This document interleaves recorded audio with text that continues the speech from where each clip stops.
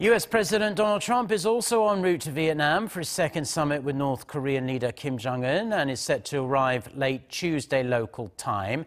Vietnam's foreign ministry said Monday that Air Force One will be landing at Hanoi's main international airport at 8:30 p.m. tonight, that is Vietnam time.